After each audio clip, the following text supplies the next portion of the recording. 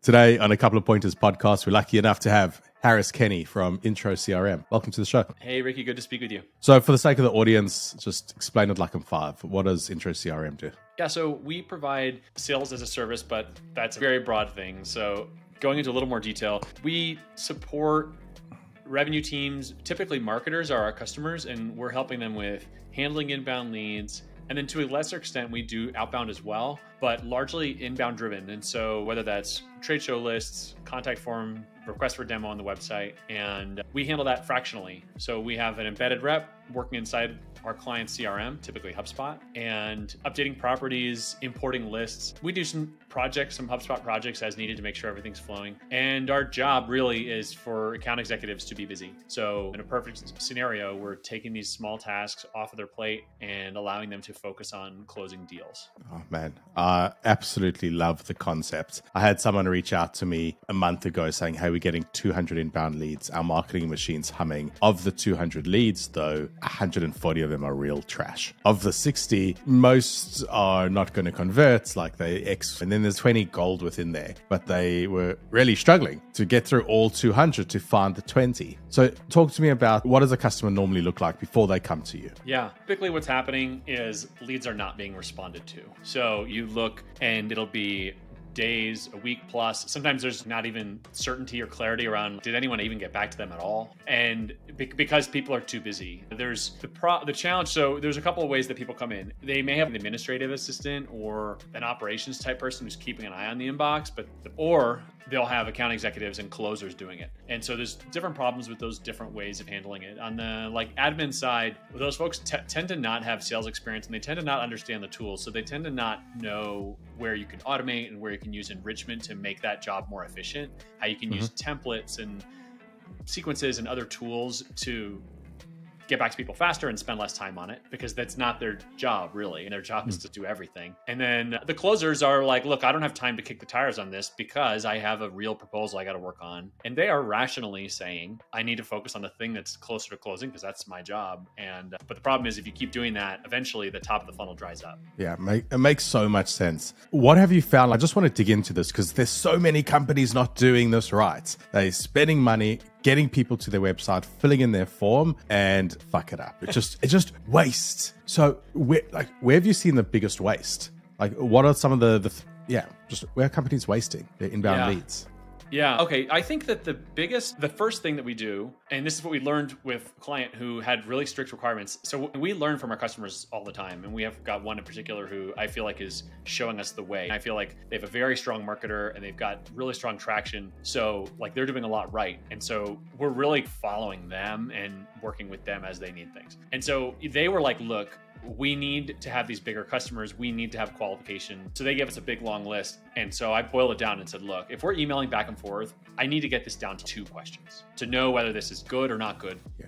Other questions on here allow us to research that on our own, do our own enrichment, use Clay or something like that to do individual enrichment. Because I think people see a really high ticket item like a Clearbit and they say, okay, that's expensive, or maybe they've never even heard of it. And you don't need to necessarily pay for all the enrichment in the world. It's just, can I get headcount? Can I get which department they're in? Can I get this person's LinkedIn? Just a couple of data points to make sure that they're generally a fit. So the biggest mistake I see people make is either not doing any qualification or having too many qualifications that are being done manually. And so if you can boil it down to 1 to 2 questions, you're going to be much more likely to get that person through the process. And then we do that asynchronously. And so we'll do that research and enrichment on our own in parallel to going back and forth to the prospect. And our promise to the prospect for our customers, their customers, is if you work with us, if you play ball and help us understand these couple things about your business, your first conversation will be with someone who knows what they're talking about. I promise.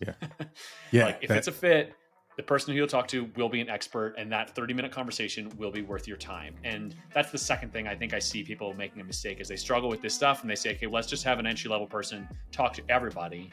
And then a lot of people say, you don't know anything. Why are we talking if you don't know anything about, why am I on the phone with you right now if you can't answer my questions? And people get... That's something we struggle with, right? That's one of the pain points of being a customer and having this SDR AE model is when the SDR calls you back and has to do that qualification. Now, I personally don't mind SDRs calling me for a quick qualification. I don't mind that. What I don't like is when I have to set a meeting to then meet the SDR, to then set a meeting for the AE. That kills me. If I fill in a form, 30 minutes later, my phone rings and it's an SDR. Hey, Ricky, you filled in the form. Awesome. I just want to understand what you're looking for so I can connect you into the right person within the company.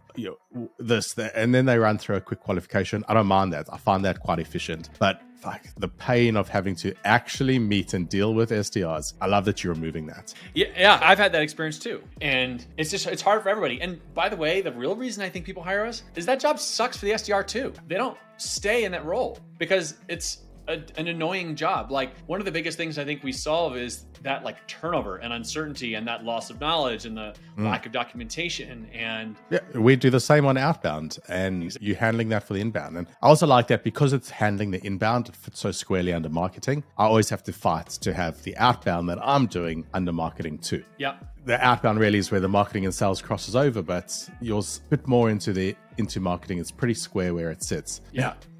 Yeah. What kind of volume do you find? Is it a volume thing? Are people stuffing up when they only have 5 leads a month, or is it only once they're getting to their 100 a month or whatever it might be that you find that quality really goes down? That's an interesting question. So I would say the first question is like, what are the leads worth? So even if you only have 20 leads a month, but if your average deal size is like $40,000 or something like that, your ideal number of leads that you let slip is 0, right? Because you never know. And the other thing that's getting trickier about it is that the buying process is changing, and increasingly, and we're definitely seeing this on our side, and this is where I think automation goes astray a little bit, is that executives are increasingly delegating this to junior level people. Like, literally entry level SDRs are the ones who are doing research on, and BDRs are doing research on tens of thousands of dollars in spend in software. And so if you have really rigid rules about how you're going to route it or which ones are the most important ones, it's very easy to miss. Here's, it's so funny. I've done a lot of work in hardware over the years. So many engineers use their personal email addresses, like at the biggest companies that you've ever heard of in terms of hardware. Yeah. And so the volume question is a good one. I would just say in parallel, it's who those are. There's a lot of interesting things in there where there's weird edge cases that you wouldn't think it's that big deal. Oh, we only have a few a month, and oh, these are Gmail addresses. Who cares? Sometimes you don't know what you don't know. But yeah. I would say once you're getting, wherever it's the team is having a hard time keeping up. So like as few as 5 to 10 a week, if the team is having a hard time keeping up, that's where you want to think about it. And it may not be hiring us. Like, it may just be implementing a better process on your side. Yeah. And implementing templates, implementing clear rules about what lead status you use. If you're using HubSpot and having those trailing tasks to make sure they don't slip. But it's whenever leads aren't getting hearing back like a day plus, that's when you start to have a problem, I think. So now, what's some of the service level agreements, or what are some of the timings that you've found are important? People are like, oh, if you don't get back to your inbound leads the same as they hit enter, you got 5 seconds. If you don't call them in 5 seconds, they're gone. What have you actually seen in practice? How quickly do you need to get back to leads? Yeah, it's like a game show. And the platform falls and you like get dunked in the water. You lose the lead forever. So when we first started doing this, my initial focus, I was really trying to follow research and see about speed. So my initial focus in the first version of this service was, we were staffed up globally. So we had people literally around the world intentionally. I went on Upwork and I did geographic filters to make sure I had different time zones covered. And we were replying around the clock to do as fast as possible. And we set up a whole system with SLAs and alerts and secondary alerts to make sure they're getting responded to quickly. And it was like after X number of minutes, it would alert the rest of the team. And it did work for sure. But what I found was that for our best clients, what they wanted was more context. So we have eased up a little bit in terms of how quickly we get back to people. It is still important. We have our initial alarm goes off at an hour and the secondary alarm goes off at 4 hours, and it does run 24/7. And I keep an eye on things. I think our response times are still quite good, but they were lightning fast before, and it was more triage. We were running it through front, and we were just rapid response, getting back to people quickly. And what we found is that taking a little more time and asking better questions has definitely gotten better results. And so it's actually counter to a lot of the graphs that you'll see about response time. And we don't have enough data to really say that authoritatively, but I could just say from our experience and from what we're doing, that's what customers want. And it seems like that's what prospects want too. They want to have a little bit more of a contextual conversation, and rather than just somebody who's immediately, hi, what's up? Who are you again? Why did you call? And not knowing anything about them. Yeah, that makes sense to me. And maybe that 5-minute speed to lead has originated from B2C.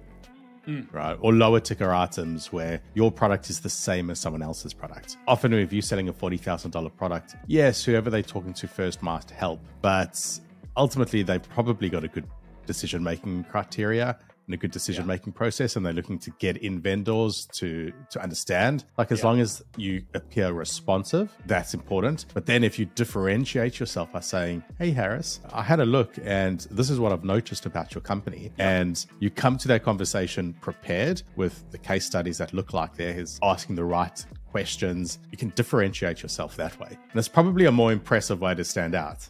Definitely. Yeah, very well said. I totally agree. And I think it's interesting. It's like first principles, like you're drilling down and being like, where did those studies even come from in the first place? And it's funny because if you go look it up, and I've spent time trying to find them, so many of those statistics are recycled on blogs from content marketers and stuff. But many of those studies about speed to lead are like years old, like very old. The market has changed. And the study was first done by some automation software that responded to your leads instantly within 5 seconds. We did a study and we found that customers who respond within 5 seconds are far more likely to.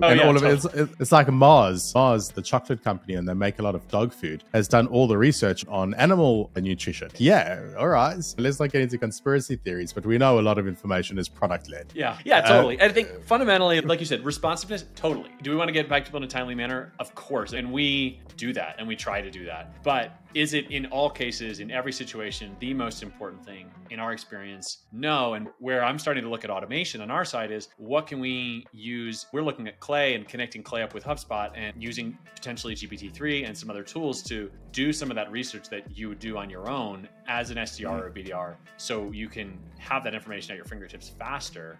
Those are ways that I'm thinking about compressing response time rather than saying, skip the context, just rocket a response back. That's what how do we compress the research time? Yeah, I like that a lot. And Clay's a perfect tool for something like that. Build out for each customer a table that has their qualification and connected to their HubSpot. And as a lead comes in, boom, automatically enriched, and it's pushed something back to you. Do you build out the rest of the sequence typically in HubSpot? Do they need HubSpot? Do you handle that on your side and then push that back? Yeah, that's a good question. Right now, we are not requiring people have a certain tier for HubSpot. So if they don't have email sequences, we will just create trailing tasks and follow up. The customers for whom we're doing that, again, they have pretty high ticket offers. And so it gives us a chance to play around and customize a little bit of the copywriting. And I think in the future, that's something we might think about, but so far that's not really hurting us. Yeah. Like where I'd like to go, and this is what we talked about a little bit in the past and where y'all are so good with phones. Like I want to figure out how we can do more with omnichannel on these inbound leads so we can really get on their radar and help the salespeople do more social selling and help the prospect then connect with that AE on LinkedIn. And what can we do to not just have a good handoff, but to try to really... Yeah. What gets a little bit harder is now the person on the phone needs a lot more context. Not just context of the lead and who the lead is, but a lot more context of the business. Because if they get asked a question and they're like, I don't fucking know. Like, it's fine. It's good that they say, I don't know. But if they say, I don't know 3 times, they're going to be like, this company does not sound like an expert. Yeah. And I'm calling for help. They seem like they don't know. Exactly. Because I keep saying that. Yeah, I guess there's and if they try to deflect to them not knowing, they either have to own up and say, hey, look, I'm just calling to, I'm not, or they can go, it's my first week on the job. You can't ask me too many questions. I guess it'll bring up a whole range of other issues, which I have no doubt he'll tackle. And we do inbound leads, but I know that's one of the challenges is the context of the business. One interesting thing that we've seen, so in the beginning, as we started doing this more contextual, like deeper work alongside our clients, the sales reps were like, the account executives were like, hey, who are you? Why do you want access to my calendar? How come you get the first pass at these leads? I was used to that being abandoned and neglected, so I could go in and cherry pick whatever I wanted and get back to them whenever I wanted. And now all of a sudden, so there was hesitation. And frankly, if I were in their shoes, I would have felt the same way. None of it was misplaced. Like it totally made sense. For time though, what we're seeing is that relationship is getting a lot stronger. First of all, they love just having these meetings on their calendar, and we're syncing everything into the CRM so they can see all the notes and they can see all that. Because it's email only, it's all in there. And we're increasingly seeing that they're now kicking stuff back to us where they're like, look, I went to a show and I got a bunch of cards. Could you run this through your sequence and follow up on them for me? Yeah. And hey, this account I talked to a year ago, would you mind? And so now it's feeling like reciprocal. And so sometimes if I have to call in a favor and say, look, this person just will not give me this qualification stuff over email. Would you mind giving a call? They're like, yeah, sure. No problem. Yeah. I'll hop on the phone and I'll see if I can get a phone. Yeah. That's you've taken so much work off their plate. Yeah. Actual trade shows, I cannot tell you how many times I've seen someone spend a fuck ton of money. I think that's the official price of trade shows. And to go and get business cards, leads, or a list from the show, or they'll scrape the vendors or something and then be like, oh, let's do something with this. Let's do it. We're definitely going to do it. We're 100% going to do it. And then not do it. Probably more often than not, right? It is funny you say that, because I have in my mind been like, do I just do trade shows? Because we did a thing for a client where they had a list of trade show leads. It was 58 leads. I did a video on YouTube about it. We segmented the list and we did a generic trade show type email. And then we did a segmented one with multiple points of personalization. We found if they were hiring. It was a really solid email, I think. I was proud of it. Yeah. And the difference in response rate was 2% versus 27% between the two different ways of handling it. So I think not only do they not get back to them at all, it's like, what if they got back to them? What would that look like in terms of getting that return? Because it's like you're so close. You've already talked to them before, or you've got their address, you've got their information. Like you're just so close to then not follow up because of process or people are busy. It's just... Yeah. And then to be putting pressure on an outbound agency or on Google AdWords or whatever to go find more people. I don't know. Do you use other forms of sales collateral or marketing collateral? Do you have your customers record a little intro video, or like, how important is that? Everyone seems to like have that as, oh, we're going to need a one pager or we need a video. Has that been important getting back to inbound lead? I think today it's not necessary, but I think that over time, it's going to be more important, especially for higher ticket items where you're really trying to equip your champion to have the information that they need. We had an interview that it hasn't been published yet, but this guy's an expert in communication, and he talks about how people often retain 10% of the things that you tell them. And then if that's your champion, and then they're going and having a meeting over a video call with 5 other people on a buying committee or whatever, and they're each only retaining 10%, there's like nothing left, right? There's 1% retention. And so I think that as we go forward, better sales teams are going to do it, and it's going to force others who aren't doing it, I think, are going to start to fall behind. I think today you can still get away with not having a digital sales room, not having strong collateral. You can get away with just having a checkbox of, hey, see attached PDF. They skim it, they ignore it, but it was there, so they know it exists. But I do think that over the next couple of years, I think that is going to change and the bar is going to go up. I need to get better there. People often say, could you send me a one pager? I'm like, I'm going to go to my website and I'm going to click print. You know, that's the information. All the information that is relevant, I've put up on the website. Sometimes it's an indicator that a lead isn't qualified or isn't really paying attention or isn't doing the research. Like sometimes they want that, but it's not. Yeah, I get it. Kind of like listen, a some people, objection. and they live in their inbox, and it makes sense. Like some websites are so convoluted. Anyway, I get it. It's just probably something I need to get better at as well. I'll do a video instead. I've got so many questions on inbound, but all this has been great. If someone wasn't doing something right at the moment, do you think it's better to just automate an inbound sequence that as somebody fills out a web form? Because I imagine most are doing this. Somebody fills out a web form, they get an automatic email. And then if they don't respond to that email, they get another automatic email. That's a feature with most. You can do basic zaps or, I don't know, most sales engagement platforms, most CRMs. You can achieve that.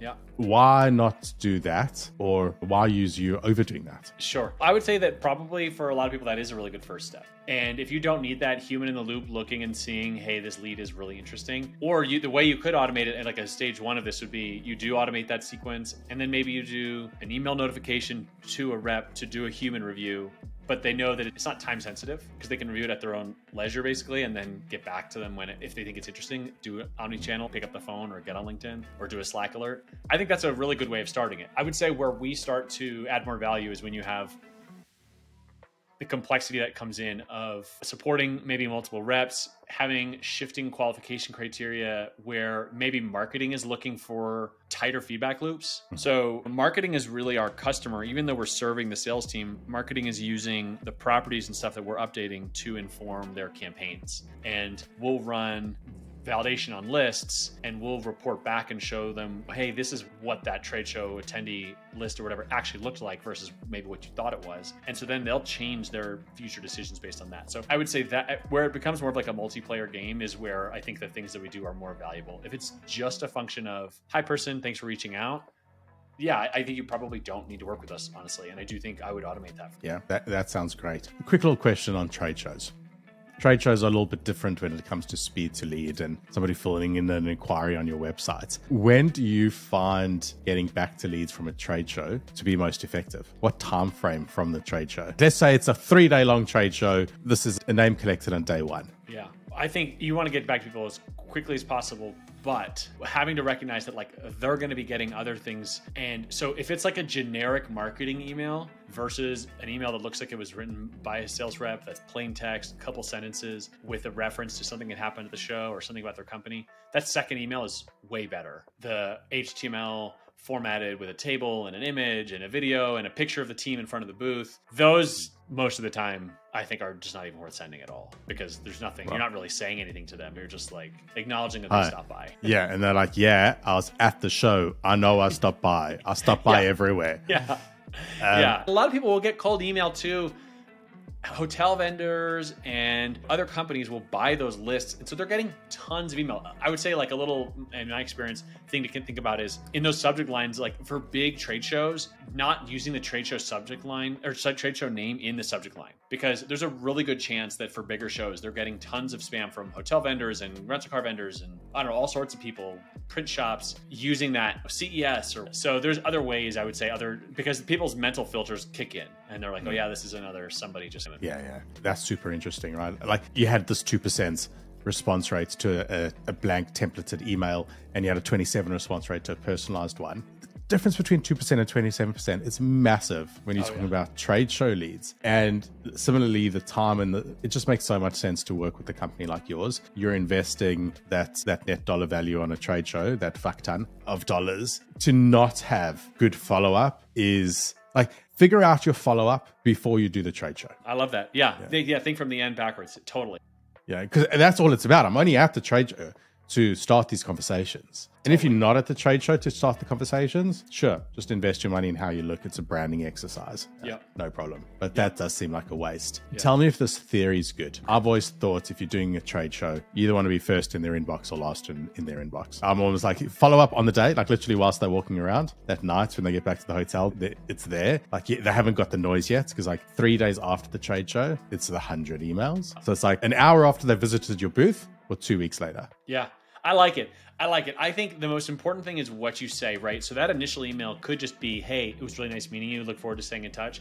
But we have a customer who I think is doing this really well, where they're tapping into industry trends in that messaging. So like their product has a new sustainability module, and they're not just saying, here's our new feature. They're referencing, look, we had a breakout event or a happy hour where this guest speaker came and talked about sustainability in this industry. And of course, this is now built into our product as well. But you're tapping into the stuff that they're thinking about in general when they're at the show, when they're talking to their peers and they're in the talk panels. They're not necessarily thinking about features of software or whatever. They are thinking, they're there for getting caught up on the current events. And so I've found that clients who are able to tap into that and speak to that in their follow-up are able to, it's not like a chameleon, but you're able to show that you understand they're thinking about and talking about the same things that they are, instead of just being a distraction. It's like talking to another person. You can have an interesting conversation or you can have a boring, banal conversation. And if you're able to show something that's interesting and relevant as if you were having a conversation, it's not just about showing you clever. You can walk up to a random person, they can talk about things that show that they're clever. You're like, but I'm not interested. So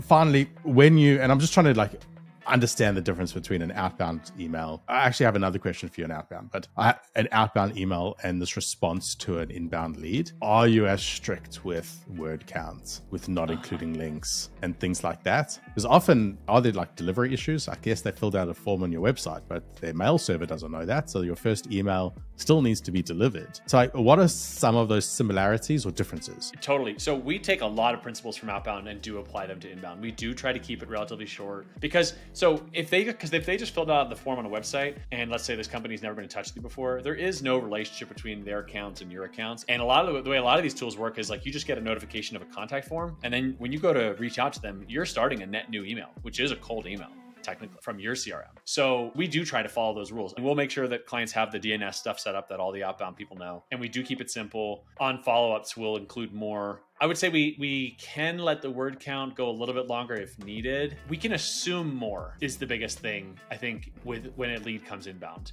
You can ask more like leading questions. Basically like, what is happening in your business that caused you to reach out to us? Because obviously you're the one that started this conversation. And that's the biggest difference, I think, between outbound and inbound in terms of messaging. Brilliant. Brilliant. We do a lot of similar stuff for the same reasons. And then honestly, like the biggest thing is they'll just talk to the marketers and make sure that they're not torching the, because many know, but many don't.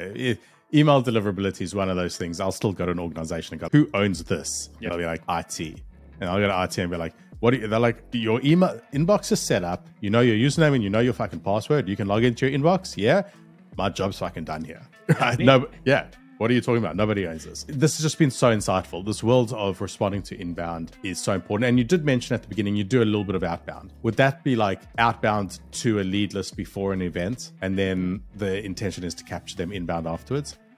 Yeah, it could be any number of things. We've spent a lot of time doing just pure outbound campaigns over the last couple of years. And I think we're increasingly getting better results as we're adopting better and better practices. But where we're able to get the best results and where I think it's the best fit with our competency and my experience and just our tech stack and stuff like that is where I don't have a catchy name for it, but it's like inbound informed outbound. So what'll happen is like you see 3 leads come in. This is a real story from a real client. 3 leads came in all referencing a competitor. And so our team, because that's their whole job is, hey, that's weird. Why? So we asked them, hey, by the way, a couple other people mentioned them today. What's going on? And they said, oh, price is growing up by 8x. And I'm like, oh, that's interesting. I can see why you're shopping around. And then it's okay, let's build a list based on that inbound event that just happened, that signal that just prompted us to run an outbound campaign, but we're using that inbound context or signal to drive that outbound campaign. So I would say it's so clever. And any marketer listening to this would be like, of course. And at the same time, any marketer's, yeah, of course I know that, but of course I'm not going to fucking get to it. It's just they don't have time to build the list. They don't have the dedicated domain ready. Exactly. It's just over the cusp of, in order for me to do that, and that is obvious, I need to do these 3 things first. And I'm just never getting around to those 3 things. Yeah.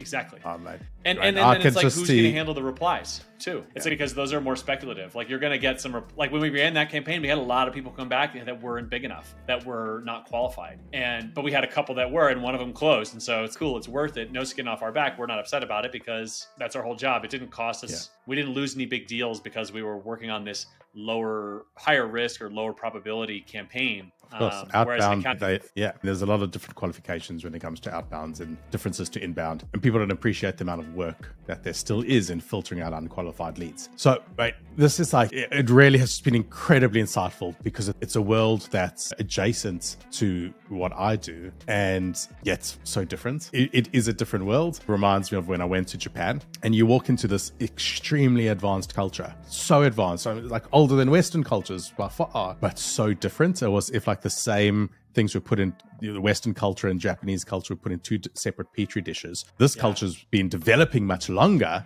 but completely different. Yeah. And I find that's this inbound outbound for me at the moment. I would say these principles apply to outbound. I get cold emails and I respond to them every once in a while if it catches my eye, and people don't get back to me. I'm interested in your thing. Tell me about it. Give me the pitch. I'm not saying like dance or whatever. I'm saying like, tell me what you do. I'm okay. And a surprising amount of the time, people never respond. I'm like, what are you doing? There's a separation. There's an agency doing the outbound, but then they're leaving it for the customer to handle positive replies, and the customer's not set up, which is why they went to an agency to begin with. It makes us, that makes sense. Anyway, but this has just been incredibly insightful. I could keep going, but I want to respect your time and get my kids off to school. But I've still got a lot to learn from you, and we should do something sometime. I'd love to peek under the hood and see the engine. Yeah, totally. It's probably more duct tape and paper clips and rubber bands than I'd like. But yeah, man, absolutely. And just likewise, I'm a huge fan of your work and learn a ton from you too. I think there's so much room in this space. There's so much room for so many people to do better with this revenue stuff. There's just a lot more to be gained by sharing and talking about what we're doing instead of keeping it in and being secret and assuming that everyone else doesn't know what they're doing. Mate, I assume that half the world, marketing experts, sales experts, know a lot more than what I'm doing. It's sure I've developed some expertise, but what I've realized in marketing and in sales, the key, the real skill is a capability of execution. And we've built that machine that can execute effectively. What it executes on, I'm happy to take advice from every expert in the world. Yeah. So yeah, I appreciate that. Team in action. I've seen your folks on LinkedIn and stuff. You're doing a hell of a good job, and it's a really privilege to be on the show, and I appreciate the opportunity. So thank you. All right, man. We'll chat again soon. All right, cool.